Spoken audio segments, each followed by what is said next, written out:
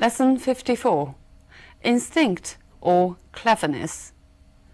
We'll talk about insects in this lesson. First, listen and try to answer this question. Was the writer successful in protecting his peach tree? Why not? 作者成功地保护了他的桃树吗？为什么没有？ We have been brought up to fear insects. We regard them as unnecessary creatures that do more harm than good. We continually wage war on them, for they contaminate our food, carry diseases, or devour our crops. They sting or bite without provocation. They fly uninvited into our rooms on summer nights, or beat against our lighted windows. We live in dread not only of unpleasant insects like spiders or wasps, but of quite harmless ones like moths. Reading about them increases our understanding without dispelling our fears. Knowing that the industrious ant lives in a highly organized society does nothing to prevent us from being filled with revulsion when we find hordes of them crawling over a carefully prepared picnic lunch. No matter how much we like honey, or how much we have read about the uncanny sense of direction which bees possess, we have a horror of being stung. Most of our fears are unreasonable, but they are impossible to erase. At the same time, however, insects are strangely fascinating. We enjoy reading about them, especially when we find that, like the praying mantis, they lead perfectly horrible lives. We enjoy staring at them, entranced as they go about their business, unaware, we hope, of our presence. Who has not stood in awe at the sight of a spider pouncing on a fly, or a column of ants triumphantly bearing home an enormous dead beetle? Last summer, I spent days in the garden watching thousands of ants crawling up the trunk of my prize peach tree. The tree has grown against a warm wall on a sheltered side of the house. I am especially proud of it, not only because it has survived several severe winters, but because it occasionally produces luscious peaches. During the summer, I noticed that the leaves of the tree were beginning to wither. Clusters of tiny insects called aphids were to be found on the underside of the leaves. They were visited by a large colony of ants which obtained a sort of honey from them. I immediately embarked on an experiment which, even though it failed to get rid of the ants, kept me fascinated for 24 hours. I bound the base of the tree with sticky tape, making it impossible for the ants to reach the aphids. The tape was so sticky that they did not dare to cross it. For a long time, I watched them scurrying around the base of the tree in bewilderment. I even went out at midnight with a torch and noted with satisfaction and surprise that the ants were still swarming around the sticky tape without being able to do anything about it. I got up early next morning, hoping to find that the ants had given up in despair. Instead, I saw that they had discovered a new route. They were climbing up the wall of the house and then onto the leaves of the tree. I realized sadly that I had been completely defeated by their ingenuity. The ants had been quick to find an answer to my thoroughly unscientific methods. So was the author successful in protecting his peach tree? He wasn't, because the ants are too clever. They attack the tree from the top. The author tells us about this experience in the second paragraph. In the first paragraph, he talks about the mixed feelings human beings have about insects, fear and fascination. Our fear of insects is so deep-rooted that however hard we try, we cannot dispel it. Yet our fascination is not less strong. We enjoy reading about insects and observing the insects because of their cleverness, which we don't possess and we don't understand. As the title indicates, We don't even know whether it's out of instinct or out of cleverness. Right, now we'll start looking at some language points. We regard them as unnecessary creatures that do more harm than good. This expression, do more harm than good, is often used when drawing a conclusion to a comparison of something's harm and good. We can also say, certain things have more disadvantages than advantages, or the disadvantages outweigh the advantages. I'll give you one more example. Modernizing historic buildings can often do more harm than good. We continually wage war on them. Wage war on somebody or something. It's a slightly formal use, saying fighting a war with. Look at this example. The president needs the Congress permission to wage war. 总统要是宣战的话，需要得到国会的批准。The police are waging a war on or against crime. They sting or bite without provocation. Provocation means being made angry or annoyance. For example, people under provocation can react in unexpected ways. 人们在被惹怒的时候，反应可能是各种意想不到的方式。His letter is just a provocation to see if you really cared, which means his letter is just trying to provoke you. The industrious ant. Industrious means hardworking or diligent. For example, every assistant is expected to be industrious and efficient. Being filled with revulsion. Revulsion means disgust. Look at this example. She expressed her revulsion at or against or towards boxing. Notice the prepositions can be at or against or towards. We find hordes of them. Hordes means a large, noisy and excited crowd. We can also use the expression to describe people. For example, there were hordes of fans waiting outside the stadium. When they heard that the exhibition was free, they came in hordes. In hordes means in large groups. We have read about the uncanny sense of direction which bees possess.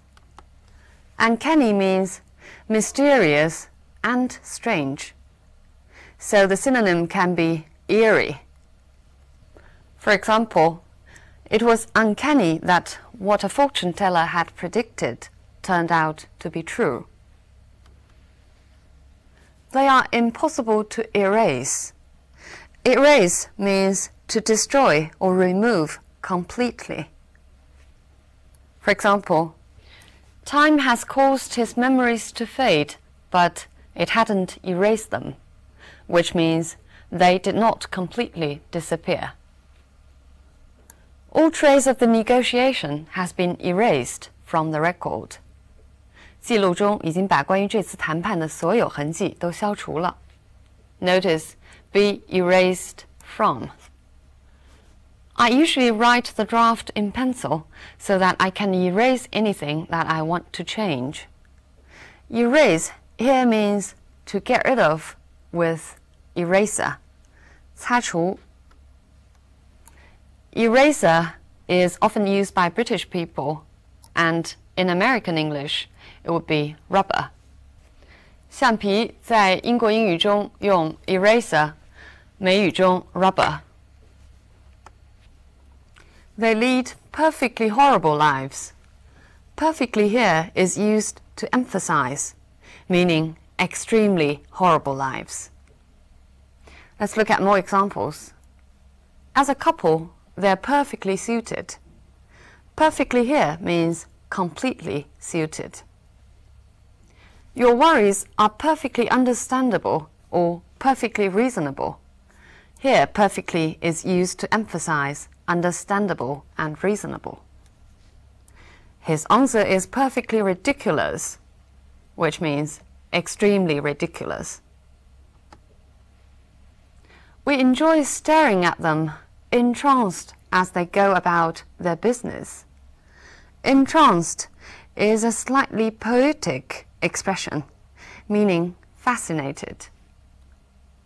For example, the children sat silent in front of the television, entranced by the film. As they go about their business. Go about one's business means they continue in their usual way. Go about is a fixed expression, meaning begin to do something.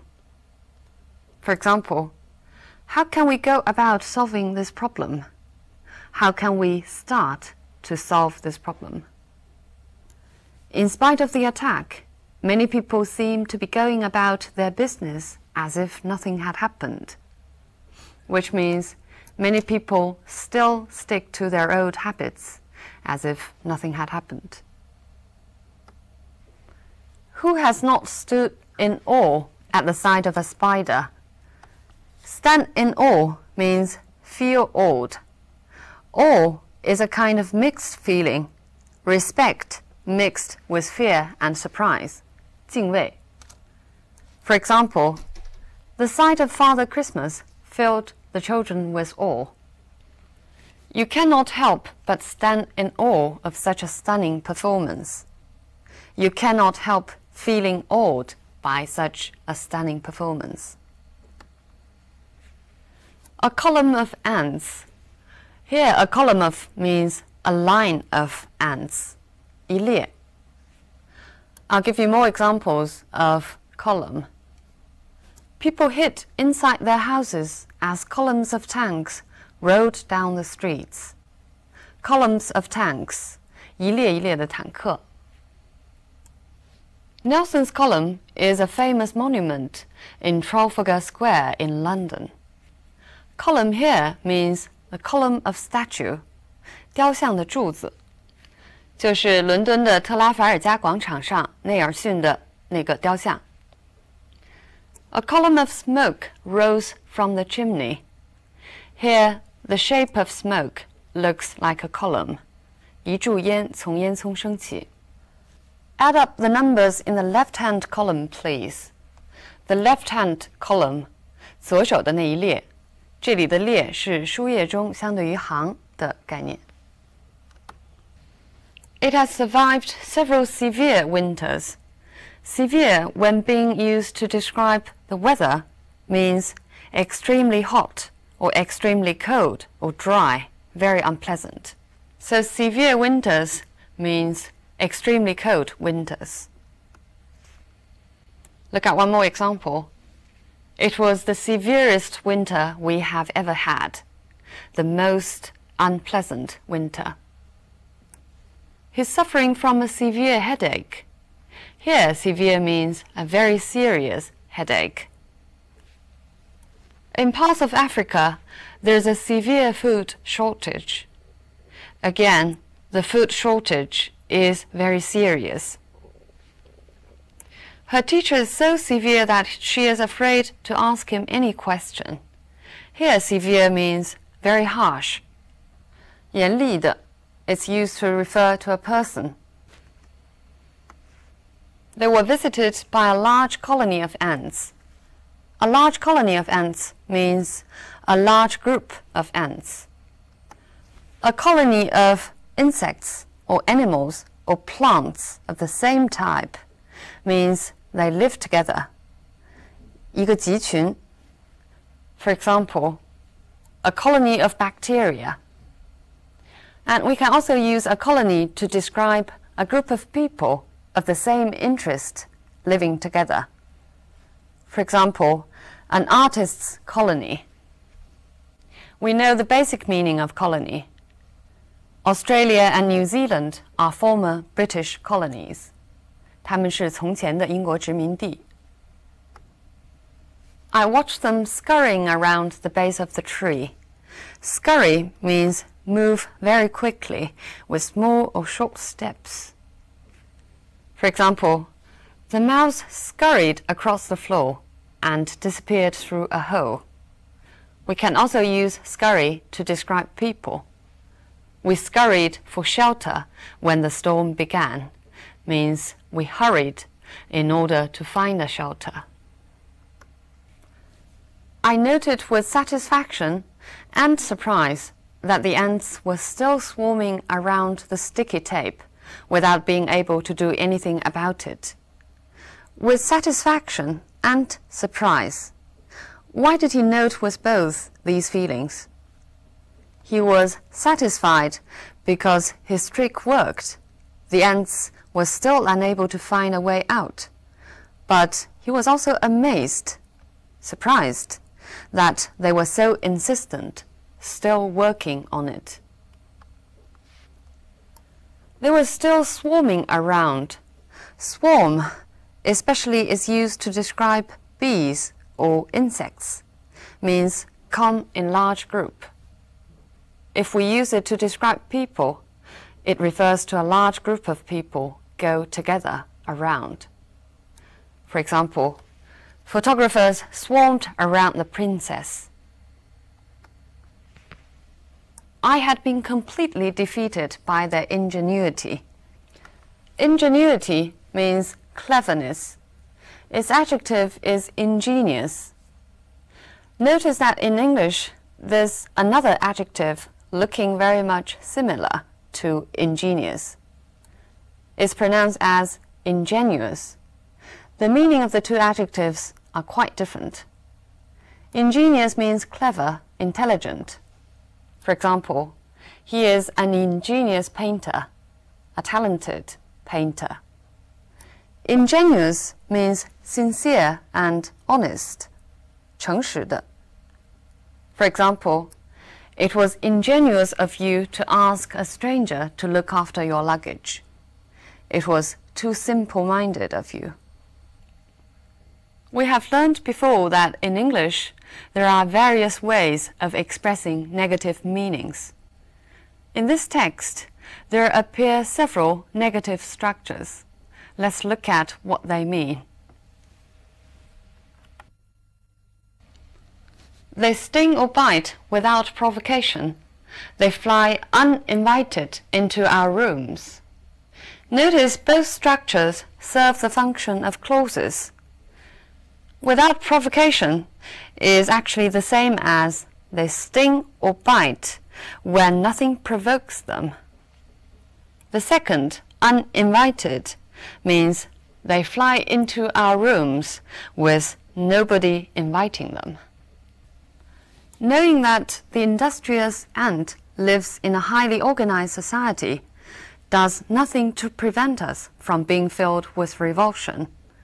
Does nothing to prevent us actually means is not helpful at all to prevent us from having this kind of feeling. Who has not stood in awe at the sight of a spider pouncing on a fly?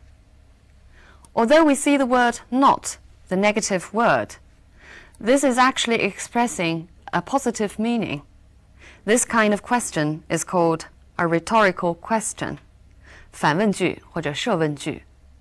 It actually means everybody stood in awe at such a sight.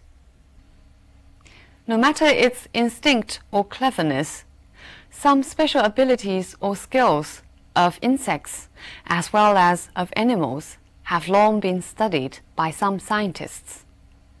This subject of science is called bionics. Its purpose is to study the biological systems of the animals and insects so that man can copy them for their own use. 就是仿生学. Coming back to the author himself, he played this little game purely out of curiosity. He had some fun, but it might be quite a cruel event in the ants' world. So this reminds me of what Shakespeare once said. As flies to wanton boys are we to the gods. They kill us for their sport. 人们看待我们就像顽童看待苍蝇，他们杀害我们，给自己开心。Right, so much on this story and the topic. See you next time.